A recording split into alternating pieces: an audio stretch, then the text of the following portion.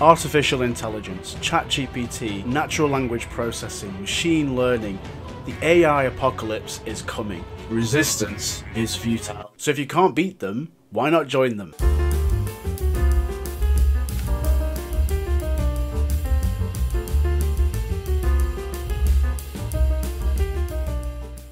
Let's learn how to do machine learning in C#. But wait! Don't you have to be a data scientist to understand how to do machine learning? Thanks to ML.net, which has been around for some time, machine learning in C# is now more accessible than ever, with the ability to do things like classification, which is what we're going to look at today, sentiment analysis, which is where you can look at the positive and negative aspects of different pieces of content, often used in things like customer reviews. You can predict what things are inside an image, so you can identify items within an image, and lots of other use cases and things we take for granted today all run on frameworks like ML.net. But before we start, don't forget to like and subscribe to this channel. It helps me to bring you lots more great .NET content. So this video aims to give you a basic introduction to machine learning in .NET and an introduction to ML.net using the use case of item classification. Classification allows us to take in a bunch of data and, using a trained model, identify specific categories that could exist within that data, classifying the data. In my use case, I'm going to be taking in a bunch of email subjects, so I'm going to create a console app where we can type in an email subject, and we're going to use our trained model to decide which department in a business the email should go to based on the content. So for example, we may have an email subject of "I didn't get paid," and that could go to either finance or HR, so not a good example. Good start. New employee contract. Okay, there's an example of something that could go through to HR. Or we could have potential customer lead. That could go to the sales department. We could also have "my printer doesn't work and I don't know why I still have a printer," and that could go through to IT. We're going to start off by creating a model that ML.net can ingest, and then we're going to train that model and tell it to output a prediction of what department an incoming email subject should be assigned to. And one important point I should make is that ML.net isn't designed to be just a standalone machine learning framework. In that sense, I mean that you just use it in isolation. You can do that, but what ML.net strives to do is make it so that you can integrate machine learning into existing applications. So you might have a simple e-commerce application where you, like I said before, you're using a review system. You might have customers which are adding reviews for your products, and you want to have something which is able to ingest that data as it goes and maybe predict sentiment. So you'd be able to identify if somebody was particularly dissatisfied with their purchase, and then maybe you could take some action based on that. Let's jump into Visual Studio and build a console application with a classification example. So I fired up Visual Studio and I'm going to build me a console app, and I'm going to call this my classification. No, sorry, let's call it something better. Email subject classifier. Okay, there we go. So it's 2024, guys. I'm going to use .NET 8. I'm going to create that console app. And there we go. So we've got our bog standard console application. I'm going to get rid of that stuff and start from scratch. So before we start writing any code, we're going to need to have a model or a training set. So it means we need some initial sample data, some examples of some email subjects and some of the departments that they would correspond to. ML.net supports the use of TSV files, TSV being tab supported value files, which is, as it says on the tin, basically just a bunch of columns separated by tabs. So Microsoft has an example of this on their Getting Started tutorial, which I can show you here. And this is a raw example of one of their training sets. Now this is for a different example. This is where they're classifying GitHub issues, but you can see here that we've got the columns. So we've got ID, area, title, description, and they're just separated by tabs. So we can just put this data into the file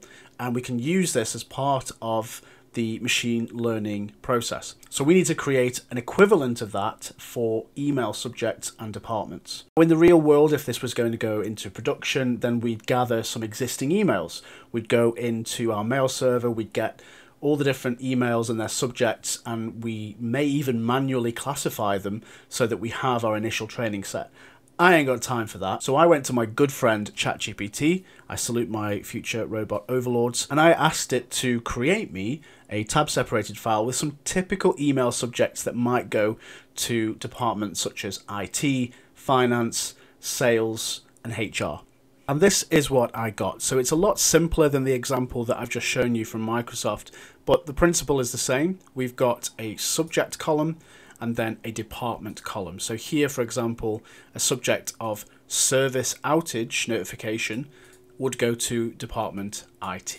If I scroll down a bit further, we can see some more examples. So profit and loss statement review goes to finance. Again, customer satisfaction survey, sales, and job transfer request process, HR. So I'm just going to go to the project and add a new folder, and I'm going to call it models. And then I'm opening the folder in File Explorer, and I'm going to copy in that model, subjects model, and there we go. And inside we can see we've got our TSV file. One important point on this is that we want to set a property on this file as part of the solution. Now, on the right hand side, it might be difficult to see because the writing's a little bit small, but where we've got copy to output directory, we want to set that to copy if newer. By default, it's set to do not copy, but copy if newer will mean that if we did update it, then we can make sure that the latest version is always in the solution. Cool, so there's our training set, but this is useless if we don't have ML.NET installed. So let's install that from NuGet. I'm going to go to NuGet Package Manager, manage NuGet packages for solution, and then I'm going to search for Microsoft.ml.net. And it would help if I was actually pointing to NuGet.org. There we go. And I'm going to take the latest stable version and install that onto my project. And then at the very top, I know I've got top level statements installed, but just for clarity, I'm going to put a using statement for Microsoft.ml. Zoom that in a bit. Okay, so now we need to talk about loading the dataset into memory. So this is where we need to create a class which can represent each of the rows in our TSV file. So I'm going to create a new class. I'm going to keep it in this program.cs for now, just to keep it simple. So public class, and I'm going to call this email subject. Then I'm going to put in properties for each of the columns in the TSV file. So I'm going to create a public property called subject, and then a public property called department. On its own, this is not enough to simply load in the TSV file and have ML.NET understand how to reference it. We need to use some attributes for this. So here above the subject, I'm going to tell it to load column. So this is part of the Microsoft.ml.data namespace, and because I'm not using that at the moment, it's giving me a red squiggly, so I'll just add that in. So ml.data, and then I can pass in the index of the column in the TSV file. So this is just me mapping the subject property here to the subject column in my TSV file. I'll do the same thing for department, which will be 1. Now we need some global variables. So we need to be able to globally reference the location of our TSV file. So I'm going to create a training file path. So this can just be a string. I'm going to call it training file path. And then I'm going to copy the location of this file. So just pop that in there, and there we go. As part of this as well, I'm going to be creating a new model from the training set. So I need to specify a location to which I want that to be saved. I want this to be saved in the same folder as the TSV file that I already have. And it's going to get saved into a zip file when it's created. So I'm going to copy again this path, but at the end I'm going to create a file called model.zip. So it's going to be a string, and model file path is the name of the variable. Copy the path again, but at the very end I'm going to say that it will be called model.zip. We also need a global variable for our ML context. Now an ML context is very similar to what you would use in Entity Framework for a DB context. It's a context for the machine learning operations you want to perform. So whenever you're performing machine learning in ML.NET, you're interacting with an ML context. And so we only need one of those, and we want it to be globally accessible. So I'm going to create a variable of type ML context, and I'm going to call it, you guessed it, ML context. That can just stay there for now. So now I've got a path for my training set, I've got a path for my future model that I'll be creating, and I've got a reference to an ML context. Now I'm going to initialize that ML context now. So I'm going to say ML context equals new ML context, but I can also pass in a seed, which is a sort of classic machine learning terminology. It's not anything I'm going to go too deep into, it can get quite complex, but we're seeding that context with some random data. In order to create a random seed, we can say for the seed I'm passing in 0. So now we're ready to actually load the data into memory so that we can manipulate it, we can pre-process it and turn it into a model through training, and then obviously then do a prediction. Now there's a specific type in ML.NET that allows us to visualize and manipulate the data from the TSV file. So it's a type of iDataView. So I'm going to create that here. So iDataView, and I'm going to call it test or training data view. And I can initialize that now using ML context, which has a function called load from text file. So I'm going to be setting training data view equals, and I'm referencing my ML context.data.load from text file. And then I put in a type, which will be email subject. So it's loading it in, and it's going to project that into a type or a class, which is, as we created, email subject. So then it expects us to supply the path, which is easy. We can pass in the training file path that we created at the top, and then it allows us to specify some options. Now, one of the options that I like to use is has header. It's by default false. I'm going to set it to true so that we can say this has column headers inside it. So far we've done most of the easy work. We've established our ML context, we've said where the paths are for various different helper files, and we've loaded the data into a iDataView so that it can be pre-processed. So now it's time to do that pre-processing. What the pre-processing is a means of creating what we call a pipeline that can later be used to predict against when we've got incoming data. So that will involve extracting the data from the data view that we've created and then transforming it in such a way that it can be used as part of this machine learning process. So in order to do that, there's several things we need to do, but I'm going to put them into one method called process data. Now, as I said, we're going to be returning a pipeline, and this pipeline has a specific type. It's of type iEstimator of iTransformer.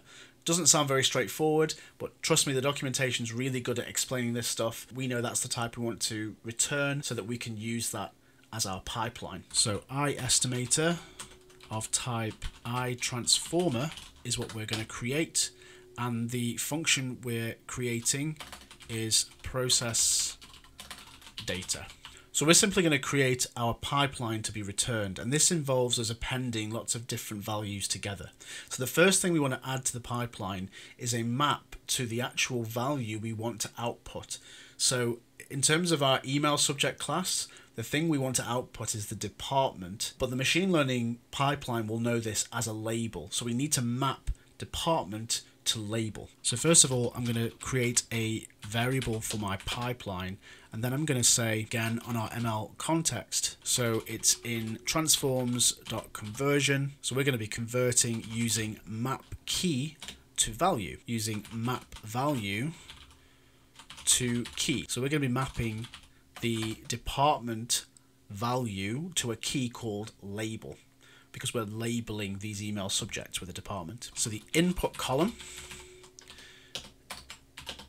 is called department as per our TSV file, and the output column name will be label. So we don't close that off yet because we've got a few things to append to this pipeline. Stick with me. This can get a little bit complex, but trust me, it's going to be fine. The next thing we're going to do is we're going to append some featureization. So this is where a little bit of knowledge of machine learning helps, but it's not too complex. It's stuff you can stay high level on. But featureization is essentially a means of transforming text into numerical vectors. So we're simply representing this text, the values of the text in the TSV file, as a number, which means that it's easier for a machine learning pipeline to look at the differences between those values because it's just looking at numerical values or vectors. If you want to get really deep into this, you can look into vector databases. It's a big part of data science and a big part of artificial intelligence in general, but because we're using ML.NET, for the most part, we just want to stay high level. So for the purposes of this example, it's just featureization being converting our text into a numerical value. So we append this functionality to our pipeline, and to do the featureization for the columns, we again go into transforms, and this time we go into text and we call featureize text, and similar to the last, we have input column name, so we want to featureize subject, and that will be outputted into a column of our choosing. We can call it email subject featureized. And there's one more thing to append to this pipeline, which will be to concatenate those featureized values into the features category for the overall pipeline. That probably doesn't make much sense, but it might make more sense once I've written it. It's probably something that would make more sense if you had more columns, but really I'm only using one column in the featureization, the subject. But think of it as I'm creating a features object that comprises all of the featureized columns that I've just featureized. Good English, even though I've only got one. So again, ML context dot transforms dot concatenate. So this is concatenating one or more input columns into a new output column. We only have one, but that's fine, we can still do it. So it's going into features, and the columns are all the featureized columns, which I only have one. So email subject featureized. Now we could close that off, but one thing that Microsoft does advise is that we append a cache checkpoint, passing in our ML context. Apparently that's supposed to help performance. Honestly, I don't understand how that is, whether it really applies to my use case, but the documentation does advise it, except if you're using very high volume datasets or large datasets. That's where it could actually negatively impact performance. So for a small dataset like ours, it makes sense to just put it on. There's a caching system that somehow improves the performance. So that was a big one. Now that we've done that, we can then just return our pipeline. So now going back up into our what would be our main method, we can actually call this now and say I'm going to create my pipeline, which is the result of process data. Okay, so at this point now we've got our pre-processing done. We're ready to actually train the model and build it so that we have that models.zip file in our directory. Again, stick with me, it might become more clear as you see me write the code, but this next function is very similar to what we've just done with the append that we've just done for the pipeline. We're going to create a function called build and train model, which will take care of everything that we want to do for the training. So again, this also returns an I estimator of type I transformer, and we're calling it build and train model. Now this time we're going to pass in a few things that we've already initialized. So we're going to pass in our data view. So that's the visualization of the data that we've pulled in from the TSV file.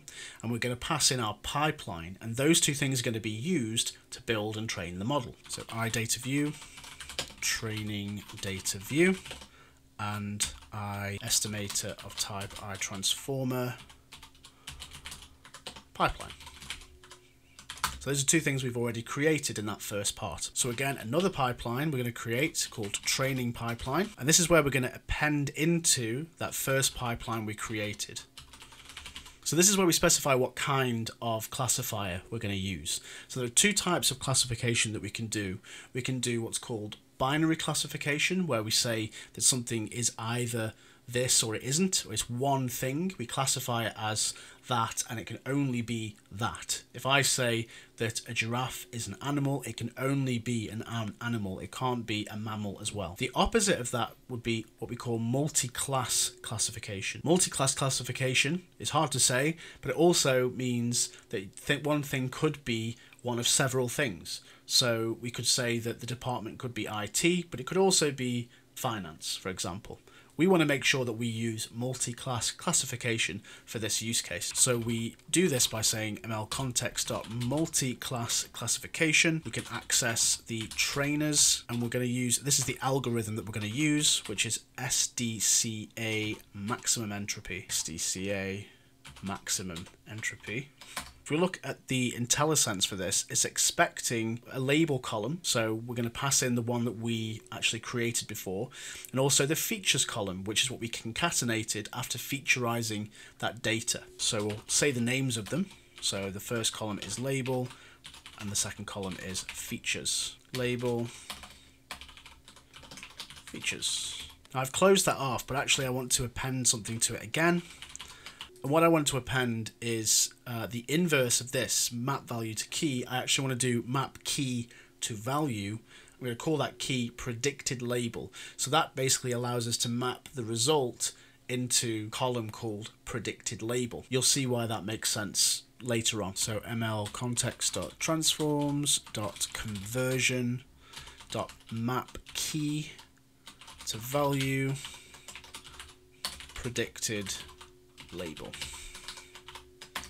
So it feels like we've created about 1 billion pipelines, but this is the pipeline that we're now going to use to actually train. So to train in ML.NET, we can use the fit method. The fit method is part of the training pipeline that we've just created, and that expects us to pass in the data which is represented using that data view, the I data view. And this will return the trained model. So we're going to want to keep this in a global context just so that we can reference it elsewhere if we need to. So the trained model is of type iTransformer. So I'm going to create an iTransformer and call it model.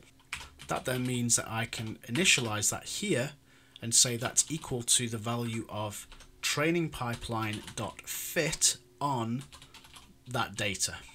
Training data view, and then I can return that the training pipeline. So I've still got, so we've got our model now, we've trained the model, but it's only in memory. I want to keep that model persisted somewhere, so once it's been trained, it's actually been written to the disk so that I can reference it elsewhere if I need to. So for that, I'm going to create a method called save model as file. So I'll do that here. I'll say void save method as file. And ML context has functionality for this already, so I can say ml context.model.save. So then it will ask me for this specific model, which we've just initialized globally _model.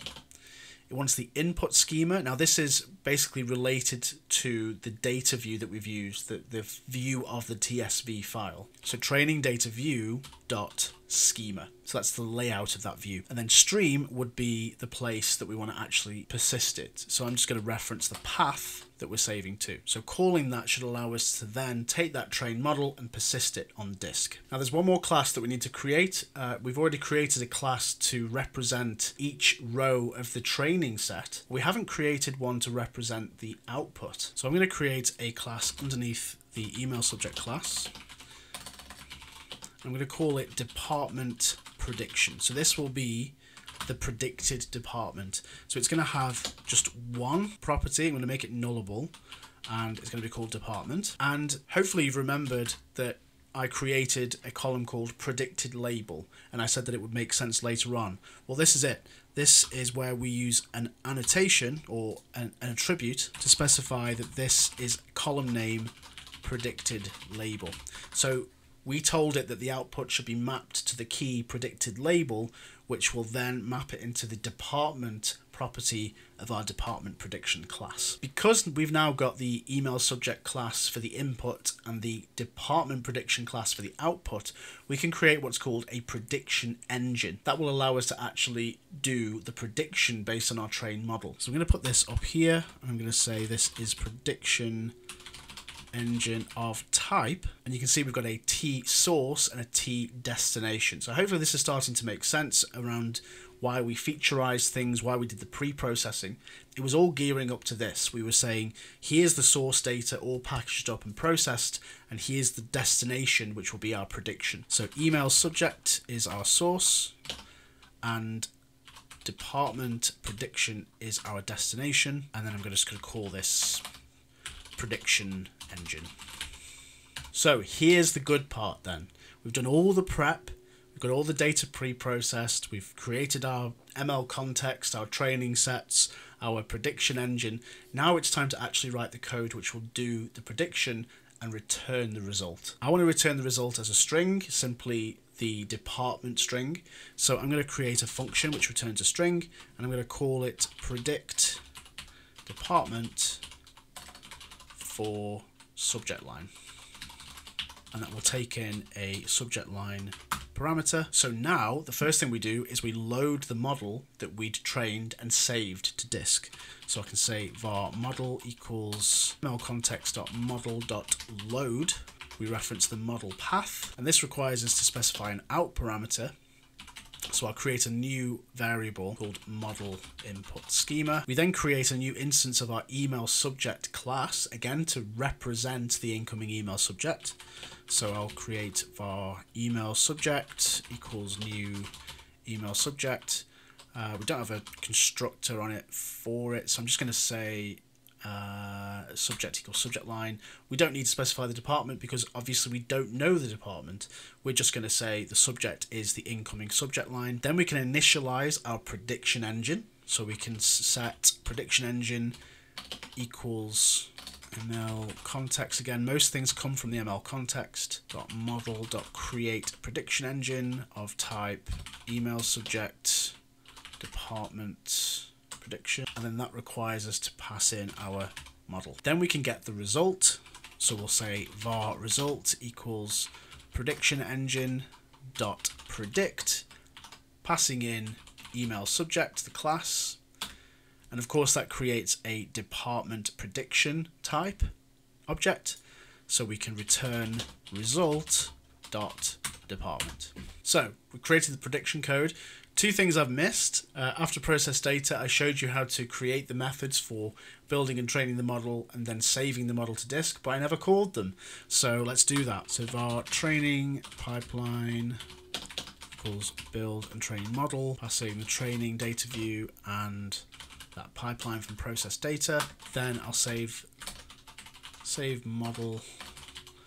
It looks like I've created it as save method as file. Okay, my bad. Save model as file, and then let's just give this a quick test. So var result equals predict department for subject line, and I'm going to say the subject line is new invoice, and then I'll put a console.read line there so it keeps going, and then I'll breakpoint it here and we'll step through it. So we're creating our ML context, loading the training data, creating the pipeline, creating the training pipeline. So we've trained the data, that's why it took a little bit longer. Save it as a file. If I look in Solution Explorer, we can see I have model.zip now, where I didn't have it before. And then I'll do my prediction, look at the result, and it's saying finance, which is what I would expect. So let's make this a little bit more interactive. Let's make it so that we can type in an email subject and get the result. So I'm going to create a variable called keep running. Set it to true. Then I'm going to output some stuff to the console so that the user can understand what's happening. Enter subject lines to predict. And then we want to be able to exit it. So I'm going to say type quit to close the app. So then we're going to use a while loop to keep this going. So I want the application to keep running, and so that you can keep typing in email subjects and have them predicted until you quit. So while keep running, I'm going to say we're going to capture the subject line. So that will be equal to console.readline. If the person's typed in the word quit in uppercase, then we'll say keep running equals false. I need to make that equality. There we go. Else, we're going to write out the prediction. So console.writeLine will output the result of predict department for subject line, and then passing in whatever they typed in. So let's take a look at that and see what we get. I'm going to get rid of that breakpoint. Okay, so we've got enter subject lines to predict, type quit to close the app. So printer not working. Let's come back as IT. I'll just zoom that in. New employee contract to be signed. HR. So far it's looking pretty good. customer report. See what that gives us. Sales. Okay, good. Market research results. Sales. Okay, so this is looking pretty good. Now, I'm sure we could break this somehow. Let's see. Printer for new employee. HR. So, I mean, at the moment, because we've got such a small data set, there's still room for crossover. And the model is obviously quite opinionated towards HR for that one. So that's an example of something that would need further training to make the accuracy better. So you could take this to the next level and say, okay, I'm going to build in something which could ingest new subject lines and add those subject lines to the model, to the TSV file.